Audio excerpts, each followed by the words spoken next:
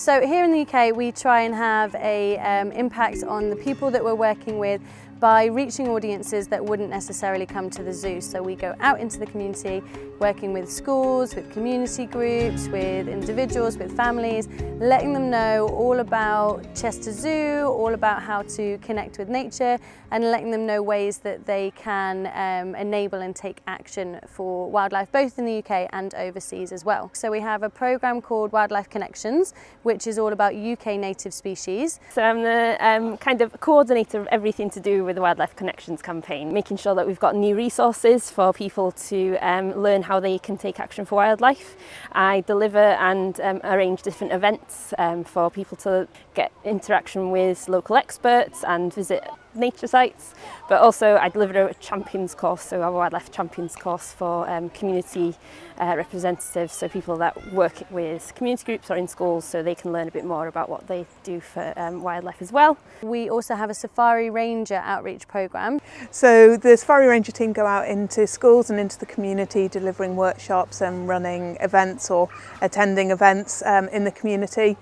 We work in all schools, trying to reach audiences that perhaps can't get to the zoo. And we deliver a repeat visit engagement programme with them. So we go back to the school a number of times, build relationships with the students and the teachers so that they go on a learning journey with us. So letting them know about our campaigns which are taking place or any curriculum linked activities to make sure it's fitting in with their school lessons, but also making sure that they're understanding conservation, and not only that, but realising what they can do to get involved and to be part of it. The work that we're doing is really important for people and wildlife, I think.